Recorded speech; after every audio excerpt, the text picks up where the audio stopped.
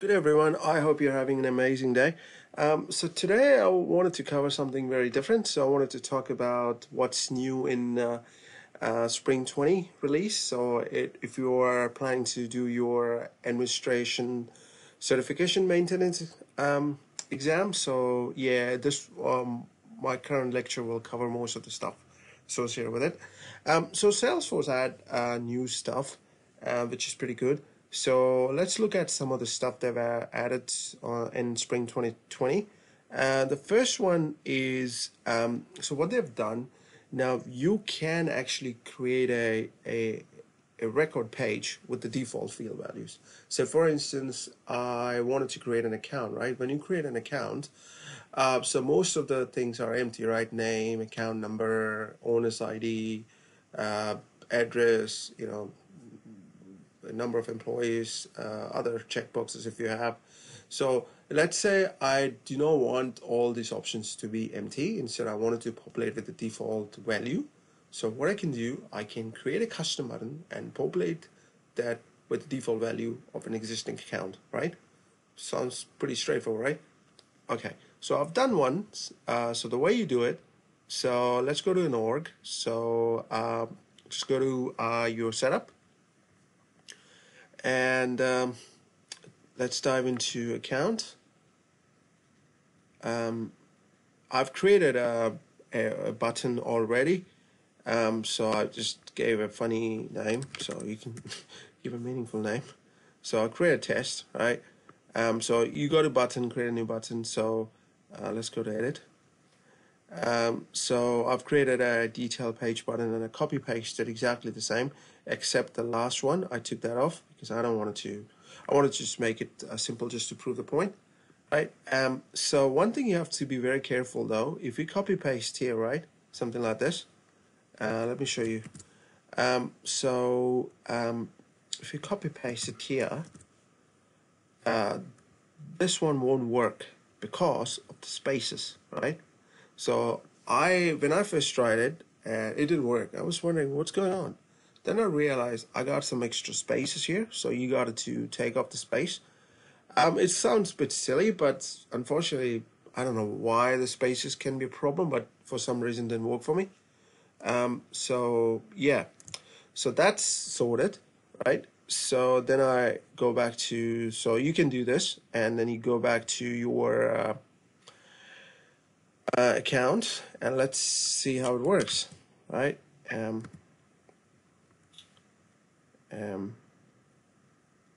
So you go to account, right? And I've added the button here. I presume everyone knows how to add this button here. You just go by going to page layout and drag and drop the button to your page, right? Fantastic. So when I click on test one, it should populate a create record page with information like account name, account owner, account number, and probably the number of employees, right? It's default to 3,500. Sorry, 35,000. So you go here and go to test one. I mean, it's just a silly name. You can put whatever legit name you want it, right? Which makes sense. So there you go. We got account name, account number, employees. Sounds pretty straightforward, right? Cool. Right, that's the first thing. Let's see another one. So now you can assign tasks to queue. So what happens is that, let's say you're working in a task, right?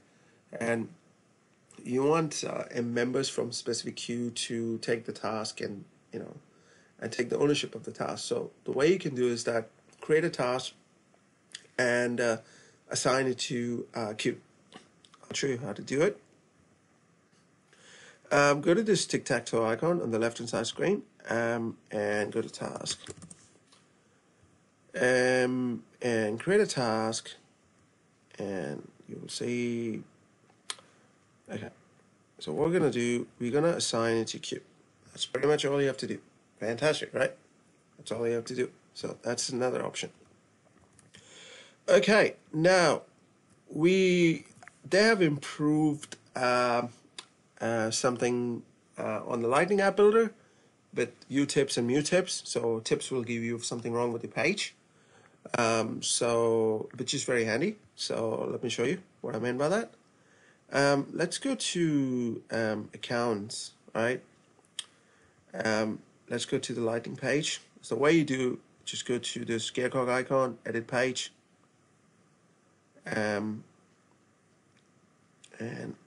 let's say, right, so you go to help, and these are the two options, view tips and mute tips.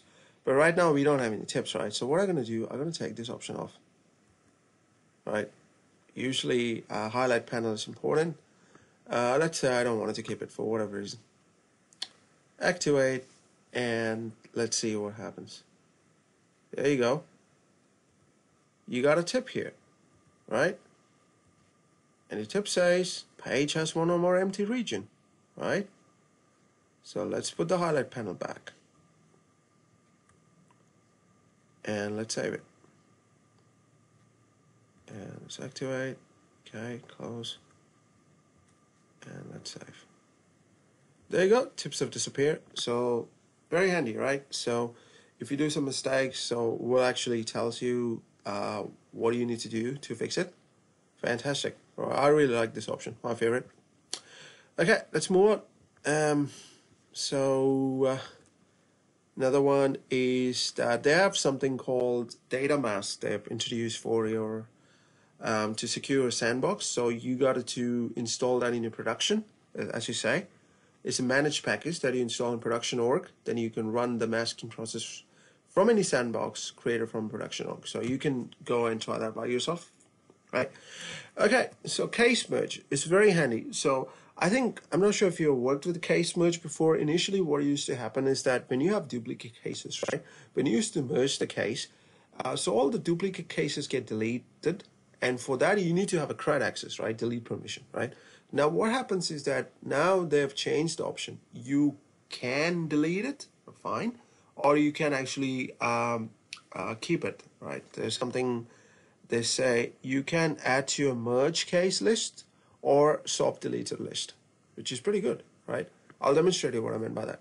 So what they've done, let's go to setup.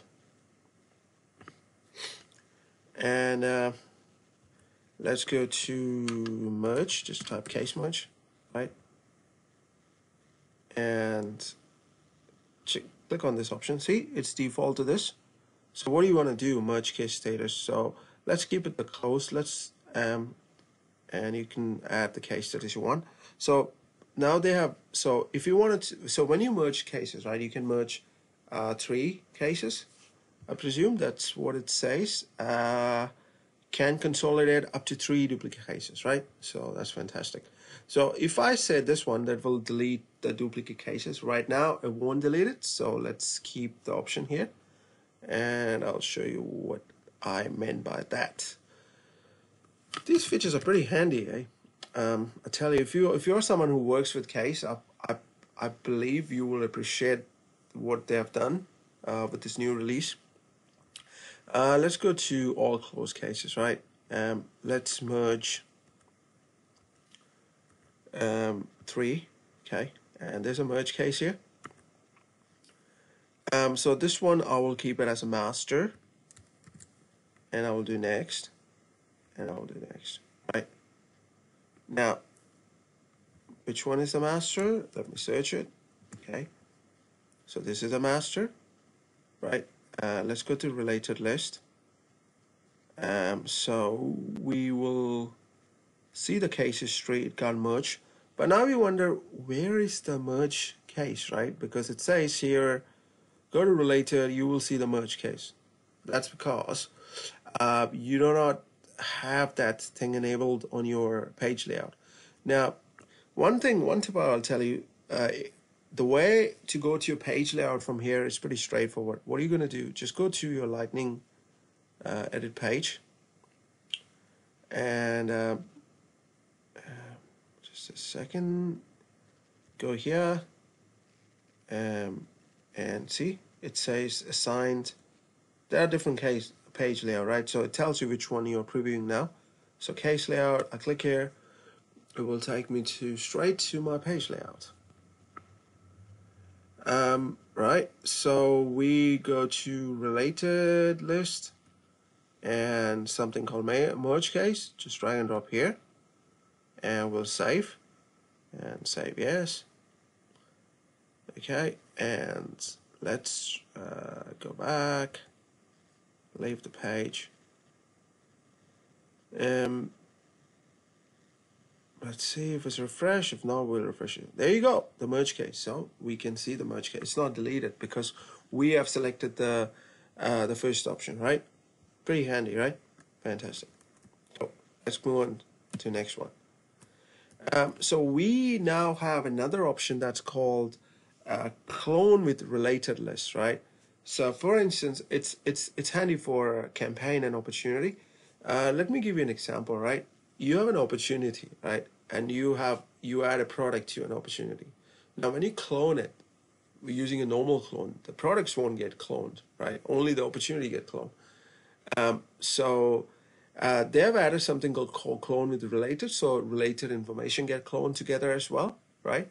So the way to enable this, so you got to let's go to opportunity first. Let's see, we have any product. So I got product here, right? So we have something called clone with related, and we have normal clone, right? Let's start with the normal clone, right? So to demonstrate what I mean by that, I'll keep everything same, or I will keep it as, say,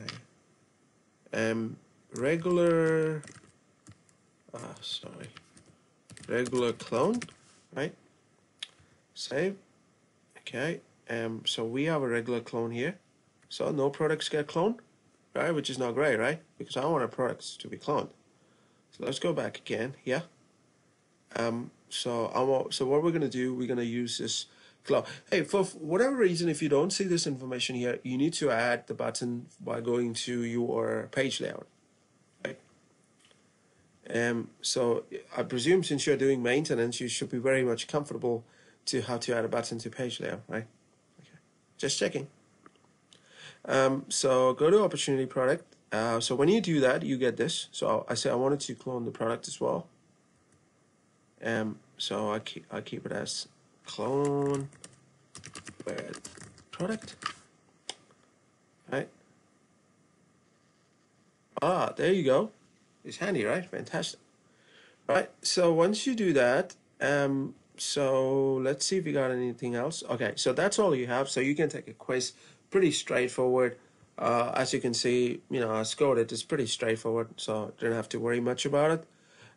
The next thing we want to talk about is the permission sets. So let's go back. Gets hands-on for permission sets. So what they have done, right? So they have introduced something called permission group. So let me give a scenario, right? So you are a sales user who have access to cases, right? But you need some exception on it. So your administrator create a permission set for you. Then you wanted to access on some other objects. So you will get, administrator will create another permission set for you. So you got two permission sets. Now, what the permission group will do for you is that it will group everything, like two of them, into one group, and you can assign the user to that group, right? Pretty straightforward. So we're here. So you see that? And right, and you have to do the challenge. So what I've done a challenge. So what I've done, I'll show you what I've done as a part of this challenge. So they have asked you to create two permission sets first. I'll show you what I've done. So we go to permission sets first. So first they ask us to create the case permission set, which is called as case read only. So I've created that, and then they've asked you to do object settings here to give read access to case. So I went to case and I read access and enable the read access, and I've given read access to three fields, which is account name, there was a description, and there is something else, right? You will figure out. So right, that's all I have to do for case. And then I've created a for leads. With leads, it's a bit different. So it's called manage leads, right? So what I have to do, first of all, you have to create a edit access, give edit permission to lead object. So we go to leads, right? So I've given a edit access to automatically creates a read for you. So, and that's pretty much I've done here. And then I went to the app permissions, and there are two things I think you have to give. One is to do with transfer, I presume. They will ask you to do a few things on the lead, transfer leads or something like that. Transfer lead, yeah, transfer leads and convert leads. So you need to check these two options, right? That's the two things you have to do with permission sets, and then you have to do with permission groups. So after that, they ask you to create a permission groups. So which is straightforward. You just go and create a new permission group, and after that, you need to add these two permission sets under the group. That's all you have to do. Yeah. So that's pretty much you have to do, and once you do that, you will complete your Spring 2020 maintenance certification. That's all. It's pretty straightforward, right?